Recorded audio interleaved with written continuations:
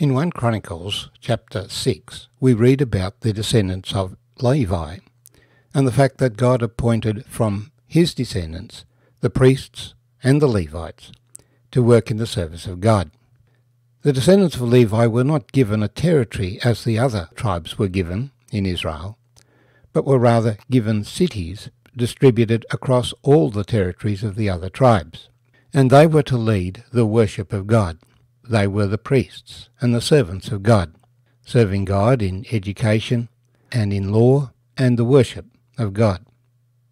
The particular role of offering the burnt offering was restricted to the descendants of Aaron, of the family of the Kohathites. But a leading person in that family of Kohathites was Samuel, and his descendants established the worship of God through song in the tabernacle and temple in the time of David. And so the worship of God in song has continued since that time. We continue reading in 1 Chronicles chapter 6 from verse 54. Now these are their dwelling places, that is, where the Levites lived, throughout their settlements in their territory. For they were given by lot to the sons of Aaron of the family of the Kohathites. They gave them Hebron in the land of Judah, with its surrounding common lands. But the fields of the city and its villages they gave to Caleb the son of Jephunneh. And to the sons of Aaron they gave one of the cities of refuge, Hebron, also Libnah with its common lands, Jattir, Eshtemoa with its common lands, Helen with its common lands, Debir with its common lands, Ashan with its common lands, and Beth-shemesh with its common lands. And from the tribe of Benjamin, Geba with its common lands, Elameth with its common lands, and Anathoth with its common lands. All their cities among their families were 13. To the rest of the family of the tribe of the Kohathites they gave by lot 10 cities from half the tribe of Manasseh.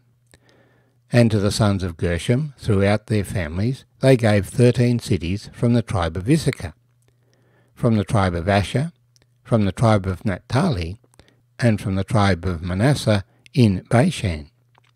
To the sons of Merari, throughout their families, they gave 12 cities from the tribe of Reuben, from the tribe of Gad, and from the tribe of Zebulun. So the children of Israel gave these cities with their common lands to the Levites, and they gave by lot from the tribe of the children of Judah, from the tribe of the children of Simeon, and from the tribe of the children of Benjamin, these cities which are called by their names. Now some of the families of the sons of Kohath were given cities as their territory from the tribe of Ephraim, and they gave them one of the cities of refuge, Shechem, with its common lands, in the mountains of Ephraim, also Gezer with its common lands, Jokmeam with its common lands, Beth-horon with its common lands, Ajalon with its common lands, and Gath-rimmon with its common lands. And from the half-tribe of Manasseh, Enah with its common lands, and Bileam with its common lands, for the rest of the family of the sons of Kohath. From the family of the half-tribe of Manasseh, the sons of Gershom were given Golan in Bashan, with its common lands, and Ashtaroth with its common lands, and from the tribe of Issachar, Kedesh with its common lands, Dabirath with its common lands, Ramoth with its common lands, and Enem with its common lands, and from the tribe of Asher, Mashal with its common lands, Abdon with its common lands, Hukok with its common lands, and Rehob with its common lands.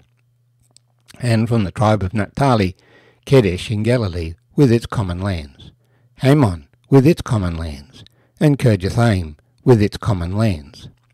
From the tribe of Zebulun, the rest of the children of Merari were given Rimmon with its common lands, and Tabor with its common lands. And on the other side of the Jordan, across from Jericho, on the east side of the Jordan, they were given from the tribe of Reuben, Bezer in the wilderness with its common lands, Jarzah with its common lands, Kedemoth with its common lands, and Mephath with its common lands. And from the tribe of Gad, Ramoth in Gilead, with its common lands, and Mahanaim, with its common lands, Heshbon, with its common lands, and Jazer, with its common lands. My name's Arthur, and I thank you for joining me as we've read the last 30 verses of 1 Chronicles chapter 6. And it's spelt out to us that the descendants of Levi, that tribe, were spread throughout all the territories of the other tribes. They were given cities and common land around the city, land where they could graze their livestock. And these cities became obviously the focus of life, as today you have a community based in a city, and then the farmers who live in the territory around about. So the other tribes lived on their farms around about, but the cities were given over to the Levites. And the cities, that is the Levites, were supported by the tithes of those living on the farms round about.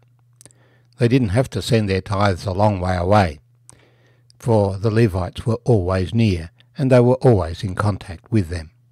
And as I said, this provided the glue that held the nation of Israel together through the law of God that had been given through Moses, through the worship of God led by the Levites, and the service of God led by these people. And they were spread right through the territory. There were 6 major centres, which are the cities of refuge. 2 are explicitly so named in this chapter: Hebron in the south and Shechem in the middle. The names of other locations are given in Moses' writings.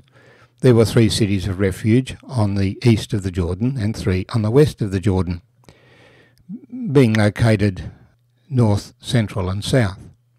These were the leading cities. But the Levites didn't just live in these leading cities, they were distributed throughout the nation. So it is today that God doesn't put all the Christians in one place, but he distributes them throughout the whole world. Nevertheless, there are some places where there is a large number of Christians.